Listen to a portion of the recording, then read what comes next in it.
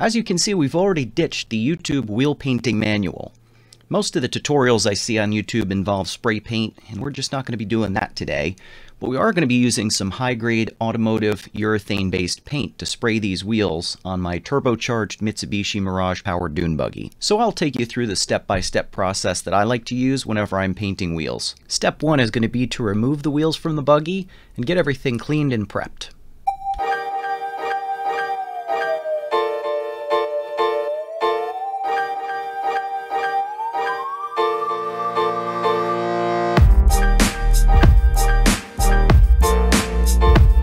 First thing, I'm hitting these with just a little bit of Dawn to do the major grease and grime. Then after that, I'm going to follow it up with some Super Clean to further degrease these wheels.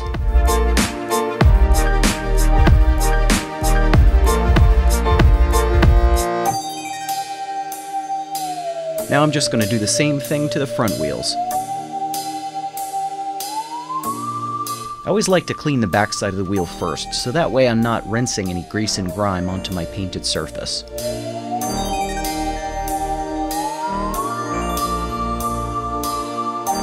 Again, using the Super Clean, it's fantastic for doing this type of degreasing.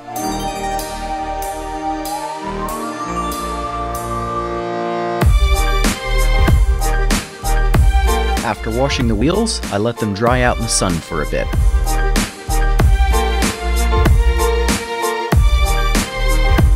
Now is the time for some sanding and some more prep work. I like to use 120 grit when I'm going through the wheels. You can go down to a 220 if you've got some areas you'd like to smooth off. Now I'm not going to lie, this is the most tedious part of the process, but keep in mind that the more time you spend fixing any imperfections at this stage and cleaning up any rough spots is only going to pay dividends of the final product.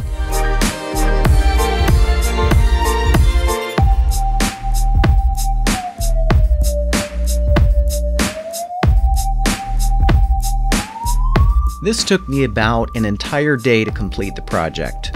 I started about 9 o'clock in the morning and I finished about 9 p.m. at night. The reason why is I only had one day to complete this project. No matter what your time frames are, the key to the best end result is going to be patience and prep.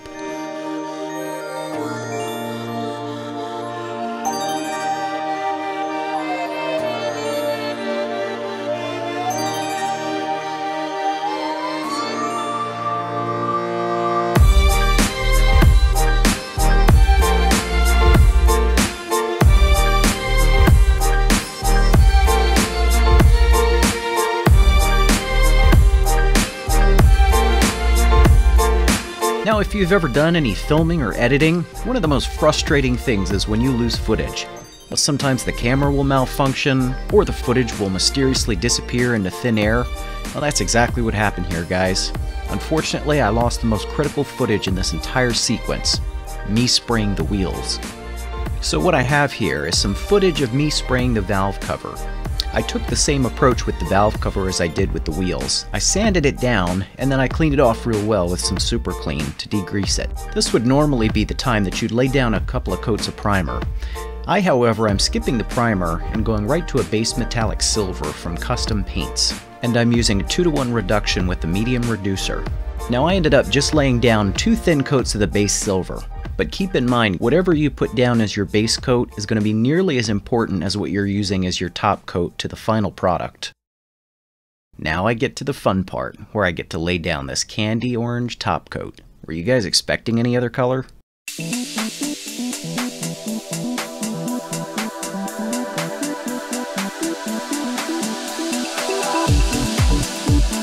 Now, for both the valve cover and for the wheels, I chose to use about 3 coats of the top coat candy orange. Hey, look what I found! The footage of my final top coat being sprayed. We're finally on the last step. What I'm using is Custom Paint's 2K Show Clear and Activator. Now, what I like to use is about 3 to 4 coats of the clear. Now, you can use more or less depending on your application, but this is what works for me.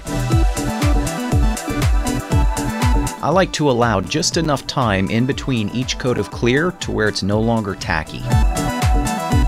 Now to wrap it up, I'm just using a little bit of black spray paint on the inside of the wheels so that orange pops.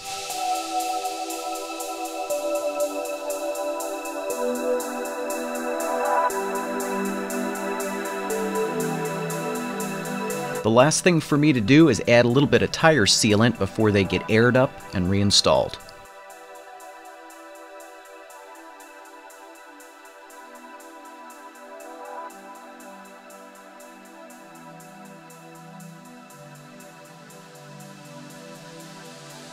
Once you've got the wheels reinstalled, feel free to take it outside and give it the panoramic in the sun.